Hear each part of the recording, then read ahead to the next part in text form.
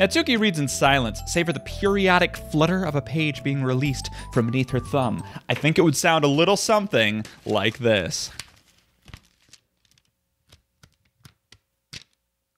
Is this good? Is this what you want? All right, from Sayori's side, only the light tapping noise of her pen meeting the paper can be heard. I didn't know this was going to be such an ASMR episode.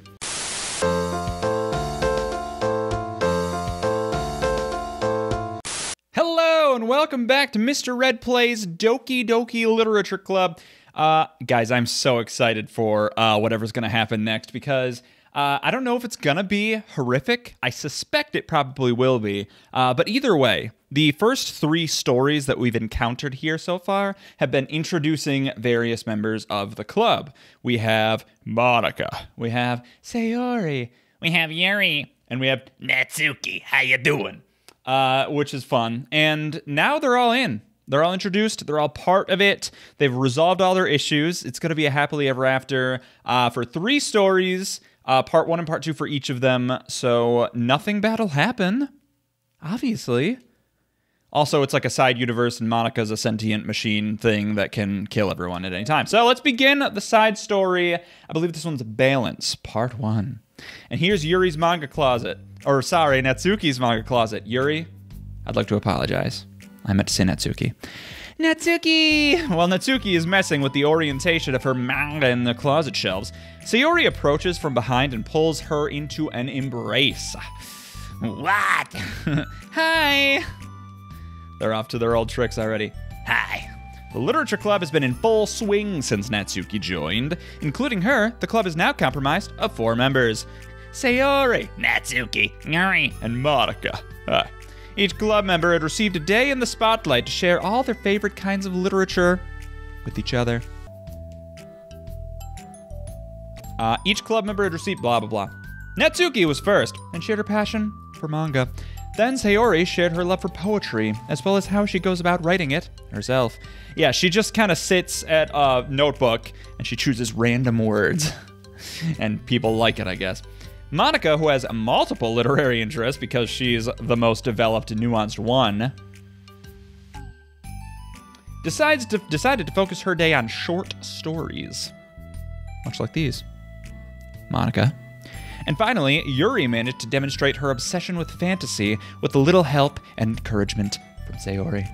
After the week was spent on their presentations, Monika decided to give the club members this next week to freely explore each other's literary interests. Sayori, having spent most of her time in the club so far with Yuri's fantasy books, is rather excited to begin her journey into Natsuki's manga collection.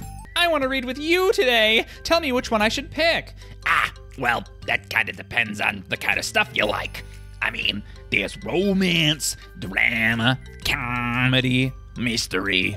I like all of those things. Sayori reaches out and pulls a random book from the shelf and inspects the cover.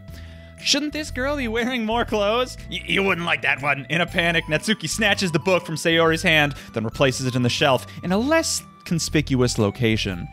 Although, it can't be up too high because...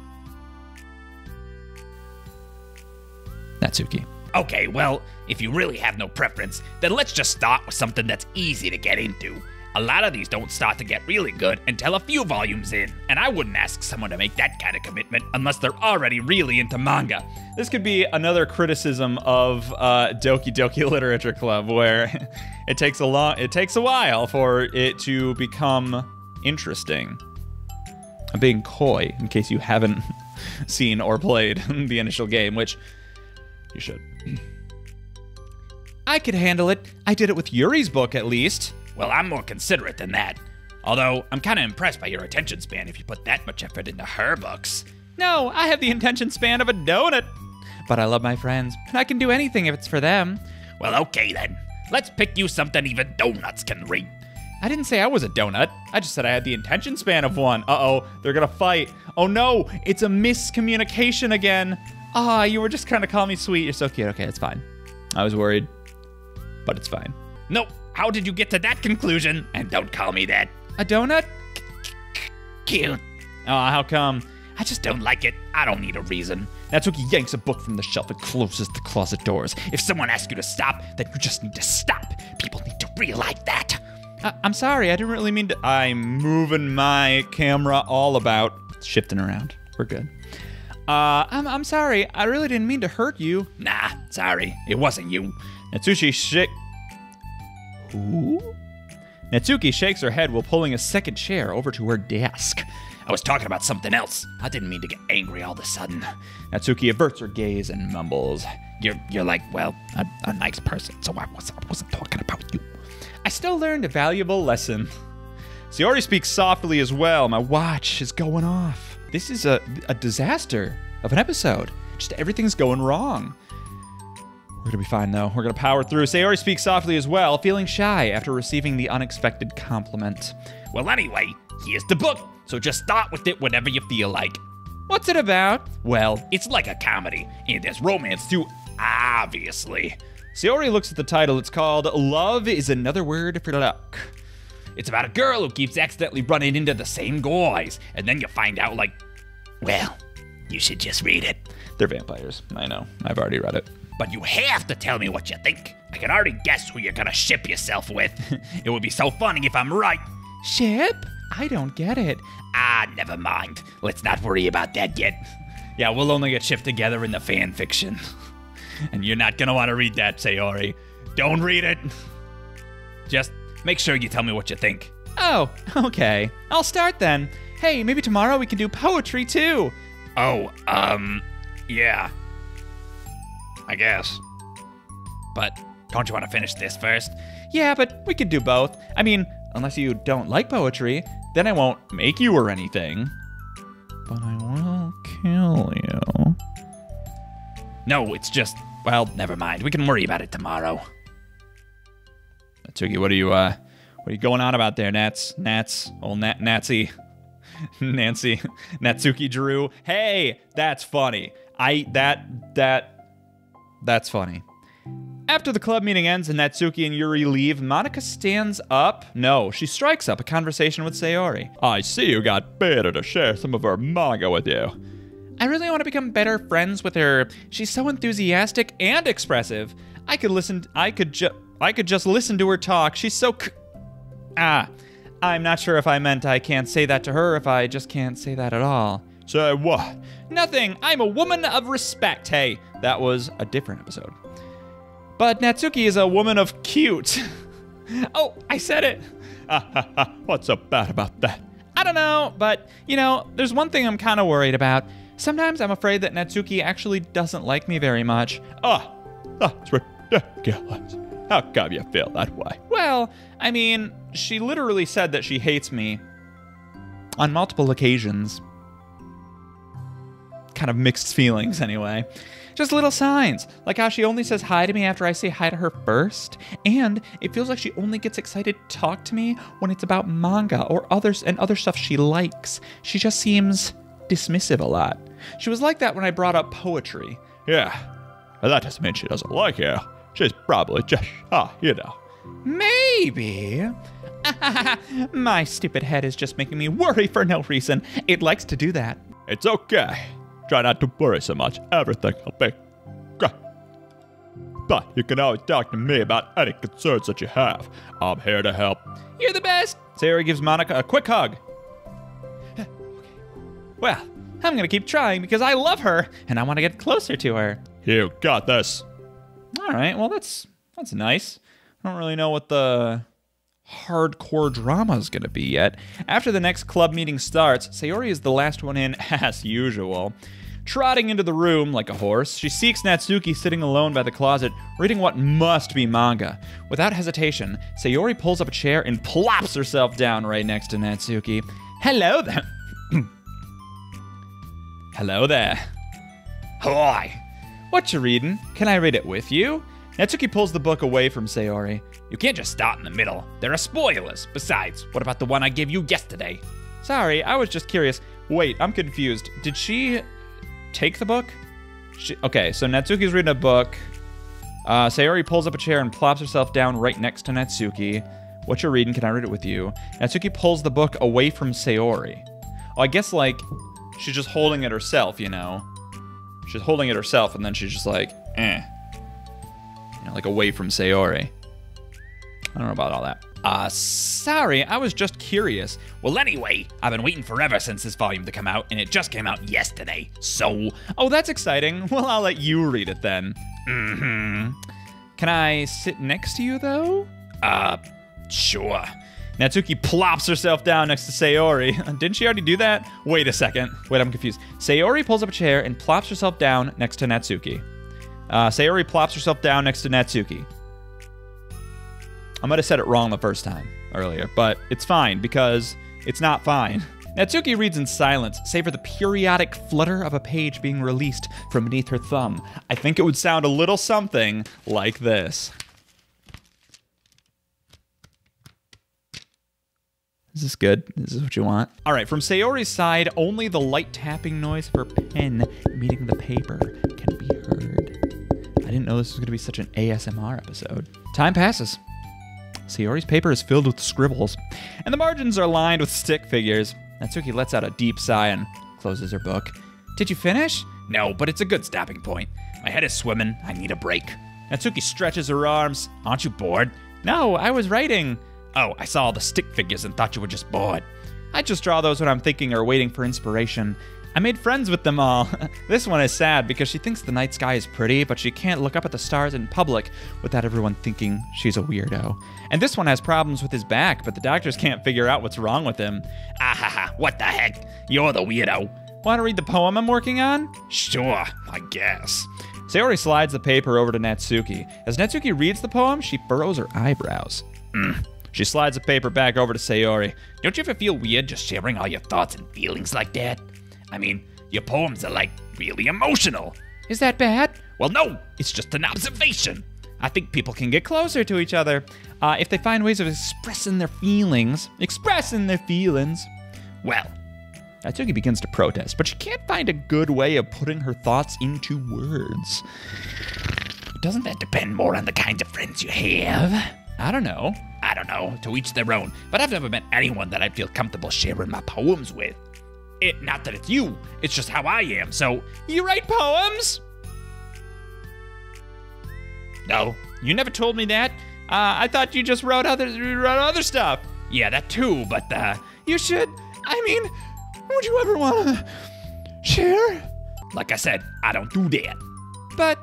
Can we talk about something else? I'm sorry. It's not your fault. It just makes me uncomfortable. I can't help it. It's like every conversation with these people is like swimming with explosives, and they're all about to just like murder each other.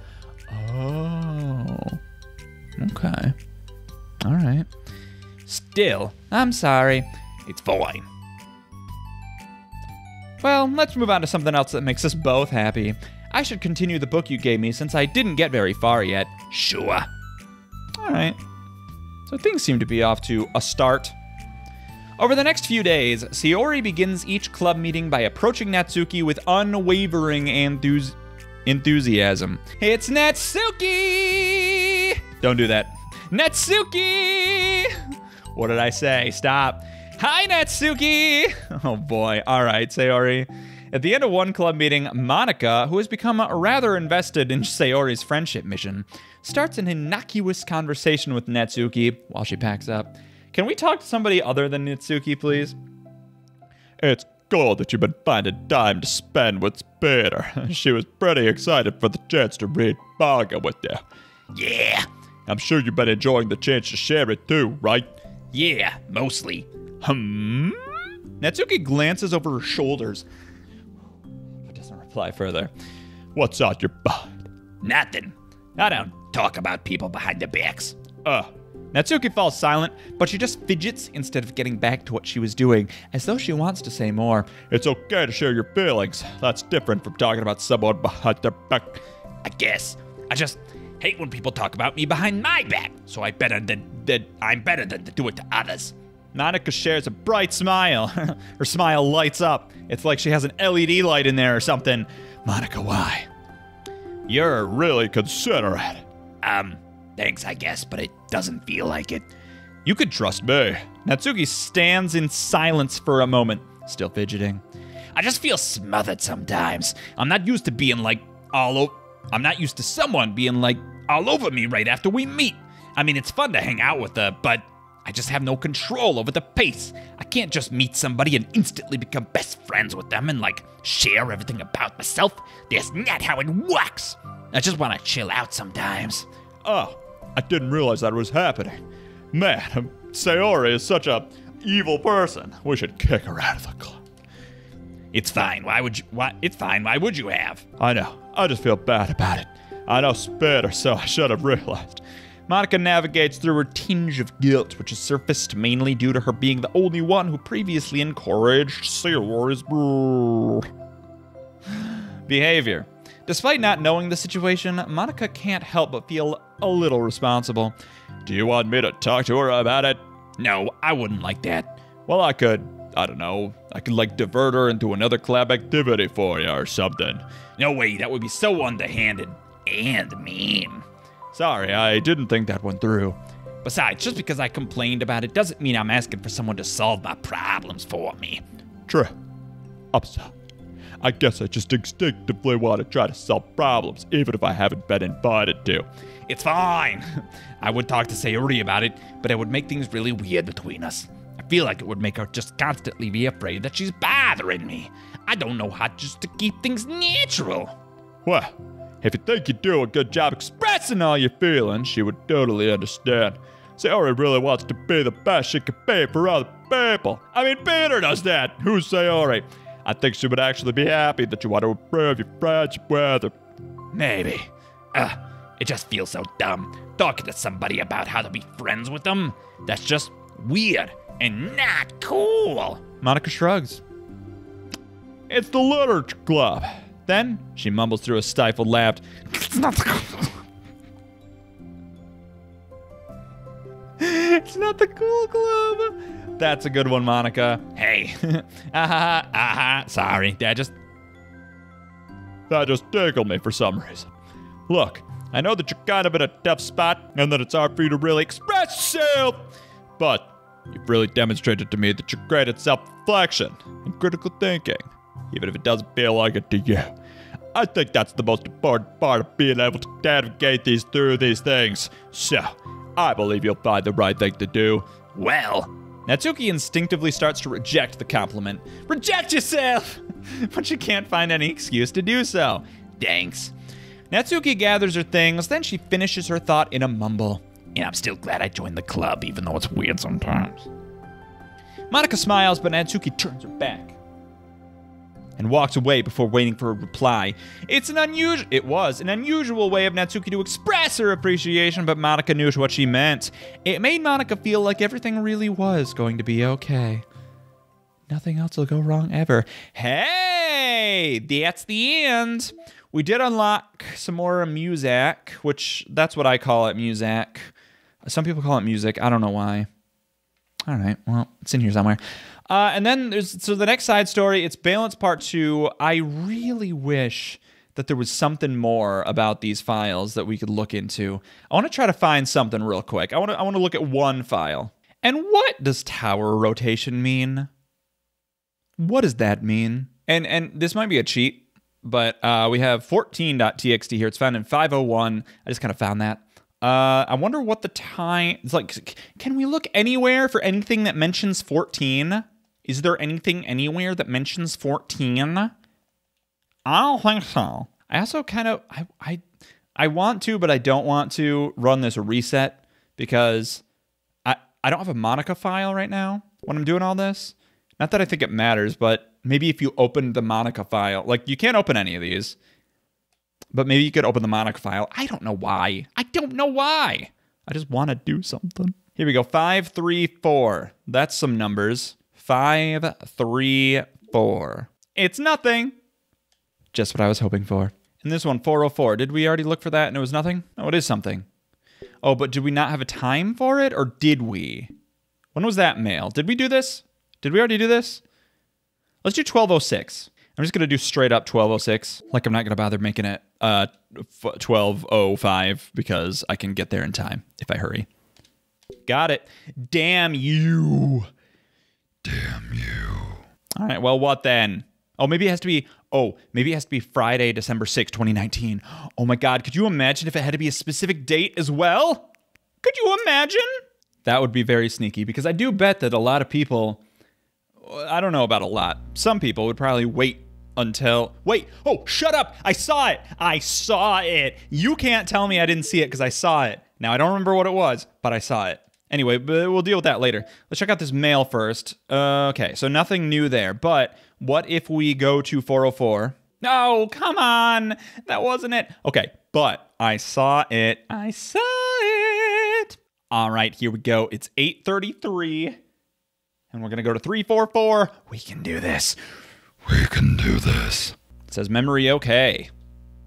Good to know. All right, we're logged in. Oh, I got new mail. Well, I don't know why it said we have new mail. We don't. Let's go to 344, though. Hell yeah, MES! Infrastructure, software, communication systems. We understand the modern-day challenges of running an enterprise company with efficiency and reliability. That's why you can count on us to get the job done, so you can focus on the business that matters most. With world-class engineers and industry-leading specialists, Metaverse Enterprise Solutions will always deliver solutions that last.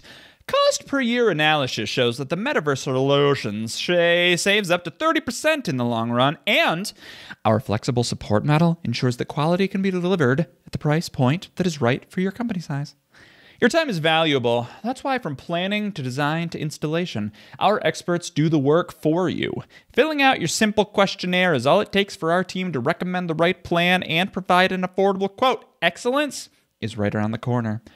With solutions you can count on and experts you can trust, this is our promise to you. You're in good company. All right. I don't really know what that means. Oh, I can't read it now. Well, I took a screenshot, so it's fine. What does it mean by help is around the corner or whatever? And why did it say I have new mail when I very clearly don't? Oh, wait, by the way, these are going in reverse order.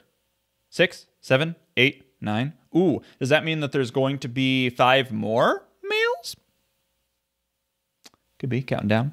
Okay, so somebody hired out Metaverse Enterprise Solutions for this.